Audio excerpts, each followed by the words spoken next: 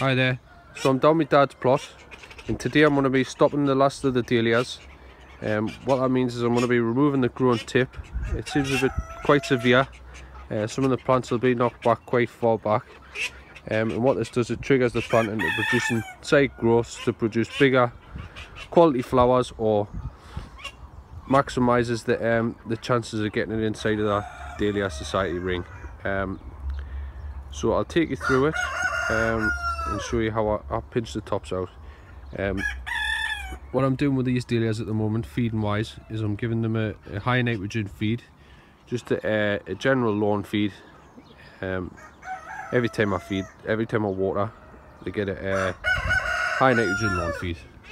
So I'll show you how I stop the dahlias and pinch the tips out. Hi there.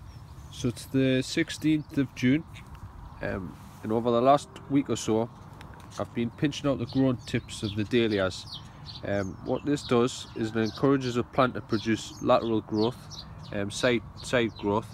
So each pair of leaves, you get two branches which will come out. So on this variety here, I've got this is Charlie 2, and it's a medium deck. And what I'm aiming for on this plant is 7 or 8 branches coming off it, so that'll produce 7 or 8 flowers. So to encourage this, I need to get it so that I've got 4 pairs of leaves on. So what I do is simply just nip the top of the plant out, and what that'll do is it'll encourage all of these little side growths to spring into action and then produce 7 or 8 pairs of branches, 7 or 8 leaves, sorry. So that I've done that now in about a week or so's time. This one here was done a week ago, and as you can see, they've already grown about ½ an inch.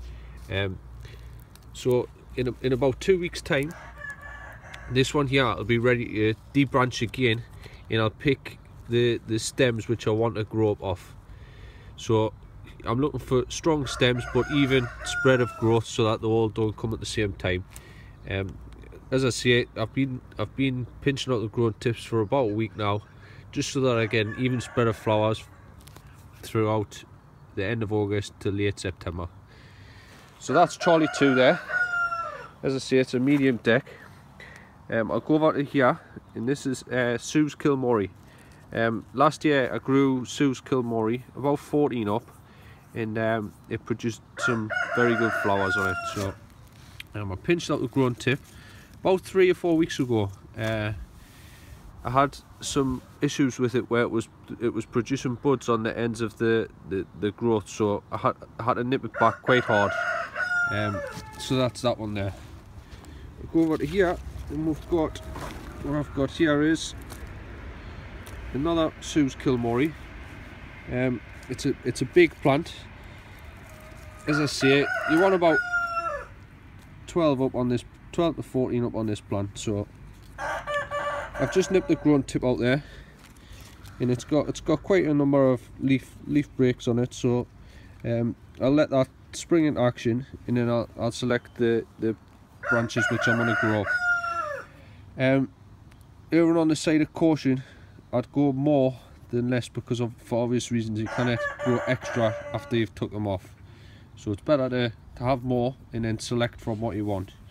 As a general rule, you want to be grown giants 2 or 3 up, larges 4 up, mediums 7 or 8 up, smalls 12 up, and miniatures and poms you need as many as you can on, and you don't want to be debranching or removing some of the side breaks on them. So I'll go over to the poms and I'll show you what I've done with the poms.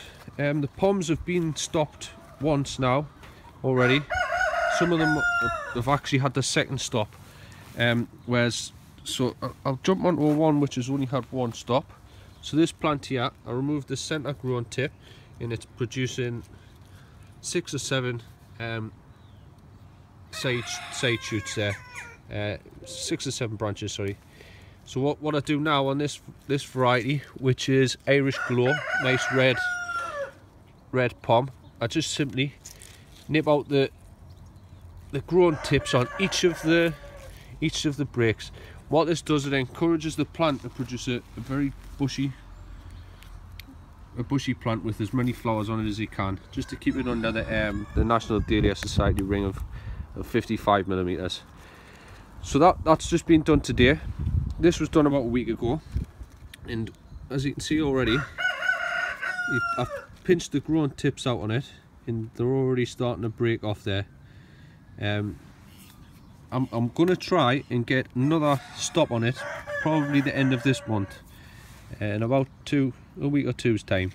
What that'll do, that'll mean that plant's had 3 stops, and should produce plenty of flowers on it. So that's the deep branching there, and this budding will be in the next video, and I'll just show you some of the larger plants before we finish. This is Clearview Edie. It was an early plant from Hall's Head, a really big plant. It's a large semi-cactus, so I need 4 breaks off that. As you can see, it's quite a large plant. Just growing up a stock this year, I think. So see if I can get some decent flowers out of it and see what it comes like. Giants. These are the giants. A few raw giants. I've got Brent Truffel and Janelle Amy in there, and I think I've got some more Kenora Valentine. So that's my dad's plot there, all nicely caned. Do with a bit of weeding along the path sides, but all doing well. There's 100 plants in here. I've got another 180 at mine and a couple on another plot. So all good so far.